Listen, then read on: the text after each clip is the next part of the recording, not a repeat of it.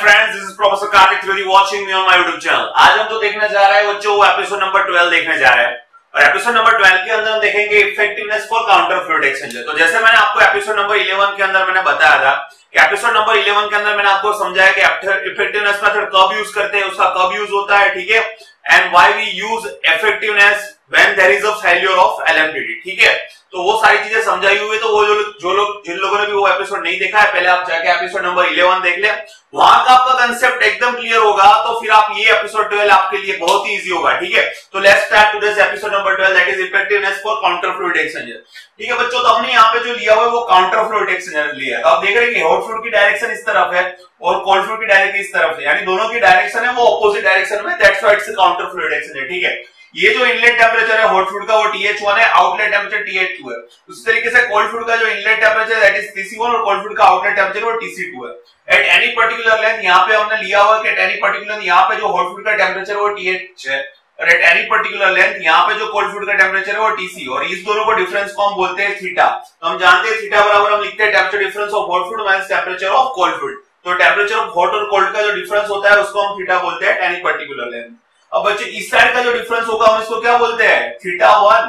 So temperature difference at थीटा1, तो यहाँ पे क्या होगा TH1 माइनस TC2, इस दोनों का डिफरेंस करना है TH1 माइनस TC2। उसी तरीके से बच्चों इस साइड का जो डिफरेंस होगा उसको हम क्या बोलेंगे, उस साइड को बोलेंगे हम थीटा2, जो होगा इस दोनों का सब्सट्रैक्शन है TH2 माइनस TC1, ठीक है। यहाँ का हो जाएगा थीटा1 जो मैंने आपको समझा दिया। So that is theta is equal to TH minus TC1, थीटा1 is equal to these two substitute TH1 minus TC2 and theta2 is equal to TH2 minus TC1, ठीक है बच्चों। अब यहाँ पे हमने यहाँ पे स्मॉल एरिया dA कंसीडर करेंगे, स्मॉल एरिया dA, और जहां पे हीट ट्रांसफर हो रही है dQ, तो हमें वो स्टडी करना है और फिर उसका इंटीग्रेशन करना है from A is equal to 0 to A is equal to A लेके, तो हमें टोटल हीट ट्रांसफर मिलेंगे, ठीक है बच्चों।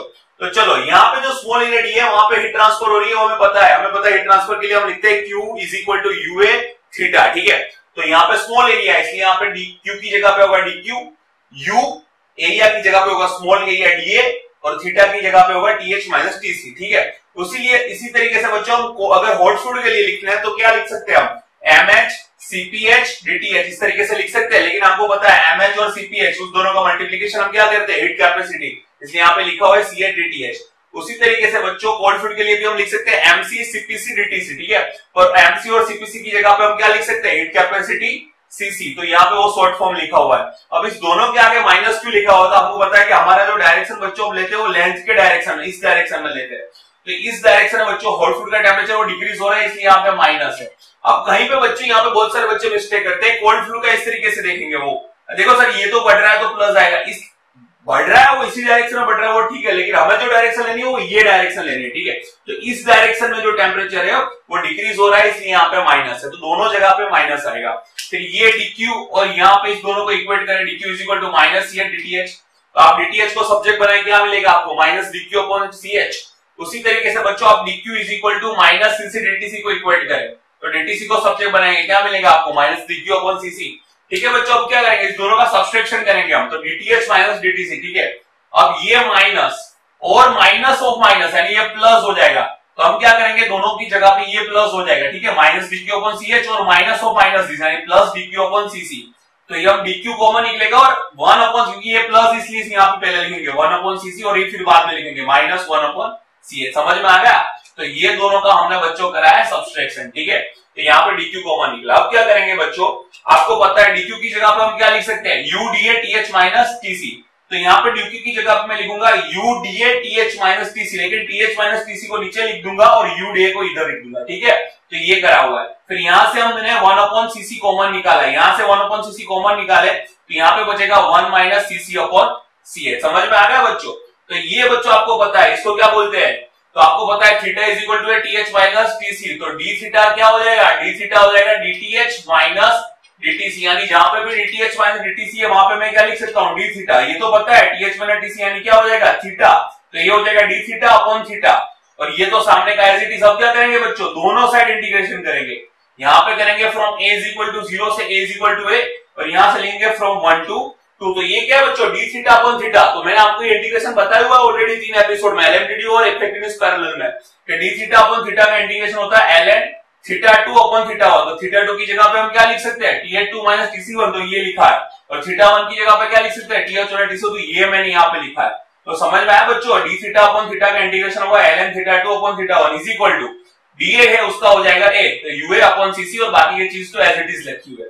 अब बच्चों ये क्या है, ln इसको बोलते हैं x और इसी को बोलेंगे y, तो ये है ln x is equal to y। तो अब इसको एक्सपोनेंशियल फॉर्म में लिखते हैं तो क्या लिखेंगे, x is equal to e raise to y। तो ये देखिए बच्चों x as it is equal to सामने वाला टर्म कहां पे चला जाएगा, एक्सपोनेंशियल में, तो ये आ गया एक्सपोनेंशियल में, ठीक है। तो यही टर्म का हमने एक्सपोनेंशियल फॉर्म इधर लिखा हुआ है, समझे बच्चे। अब ये आपको पता है ये कैसा है, तो ये इफेक्टिवनेस मैंने ऑलरेडी समझा के रखा हुआ है एपिसोड नंबर 10 में, एपिसोड का इफेक्टिवनेस का इक्वेशन कैसे आता है, ठीक है। अब क्या करना है बच्चों, इस दोनों को इक्वेट करो और आप TH2 को सब्जेक्ट बनाओ। तो आप TH2 को सब्जेक्ट बनाओगे तो कुछ इस तरीके से इक्वेशन आएगा।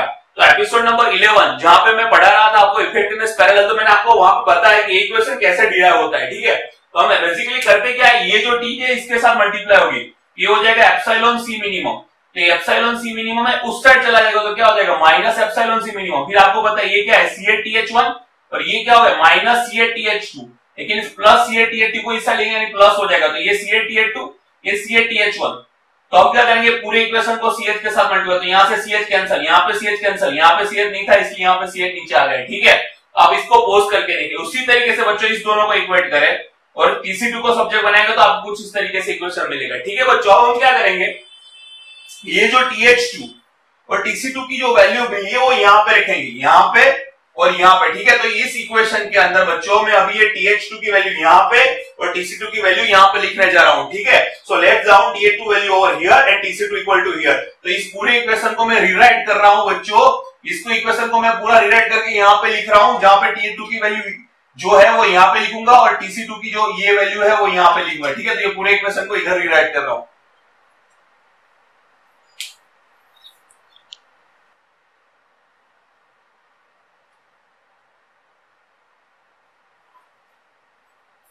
अभी बच्चों मैं आपने देखा कि हमने यहाँ पे जो स्टेप है वो यहाँ पे रखा, तो हमने क्या करा, यहाँ पे वैल्यू रख दी, ठीक है। अभी मैंने आपको बताया उस तरीके यहाँ से, और यहाँ पे जो मैंने आपको बोला था वो हमने यहाँ पे वैल्यू रखी हुई है। अब इसको आगे हम सोल्व करेंगे, ठीक है बच्चों। उस इक्वेशन जो यहाँ पे था वो हमने यहाँ पे रिराइट करा हुआ है, मैंने आपको बोला था कि जो वैल्यू थी वो हमने यहाँ पे और यहाँ पे रख दी है, ठीक है। अब बच्चों देखो यहाँ पे इस तरीके से इक्वेशन रिराइट करेंगे तो कुछ इस तरीके से आएगा। अब क्या करेंगे बच्चों, देखो ये TH1 है minus this minus term this, तो आप इसको इस तरीके से देखिए, ये TH1 और माइनस TC1 दोनों एक साइड है, दोनों एक साथ है, इस तरीके से सोचे TH1 और माइनस TC1 दोनों एक साथ है और यहाँ पे ऑलरेडी TH1 और TC1 है, तो यहाँ पे TH1 और माइनस TC1 दोनों एक साथ में और यहाँ पे TH1 और TC1 साथ में। तो हम क्या करेंगे, दोनों जगह से TH1 और TC1 को कॉमन निकालेंगे, तो यहाँ पे बचेगा 1 minus epsilon c minimum upon C8, ठीक है। उसी तरीके से बच्चों हमें सेम यहाँ पे सोचना है, ठीक है।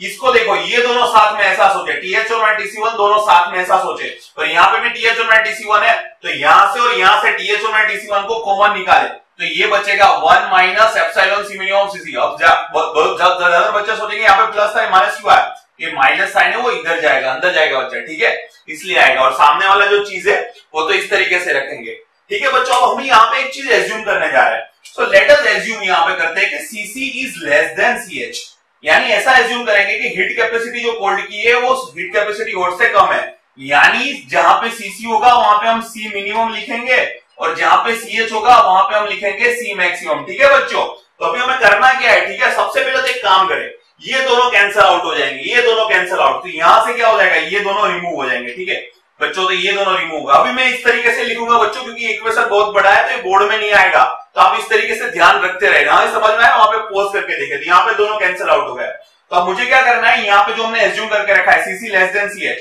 तो जहां पे CC है वहां पे C मिनिमम लिखना है और जहां पे CH है वहां पे C मैक्सिमम। तो यहाँ पे CH है, मुझे क्या लिखूंगा, यहाँ पे CH की जगह पे बच्चों में यहाँ पे लिख दूंगा C मैक्सिमम, ठीक है। उसी तरीके से बच्चों आप CC की जगह पे क्या लिखना है, CC की जगह पे C मिनिमम, तो यहाँ पे देखो आप C मिनिमम लिखोगे, ठीक है।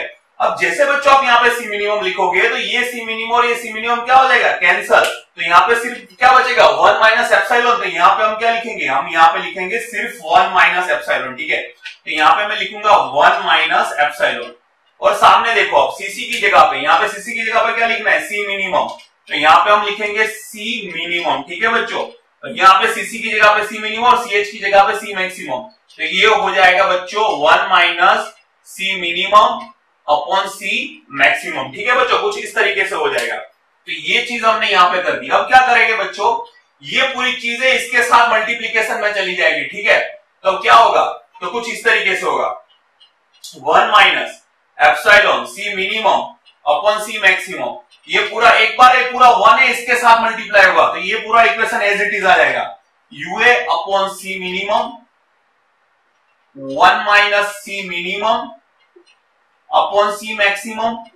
अब क्या होगा, ये माइनस एप्सिलॉन पूरे इक्वेशन के साथ मल्टीप्लाई हुआ, तो ये माइनस एप्सिलॉन ये पूरे इक्वेशन के साथ, सो माइनस एप्सिलॉन इनटू पूरा एज इट इज इक्वेशन लिखना है।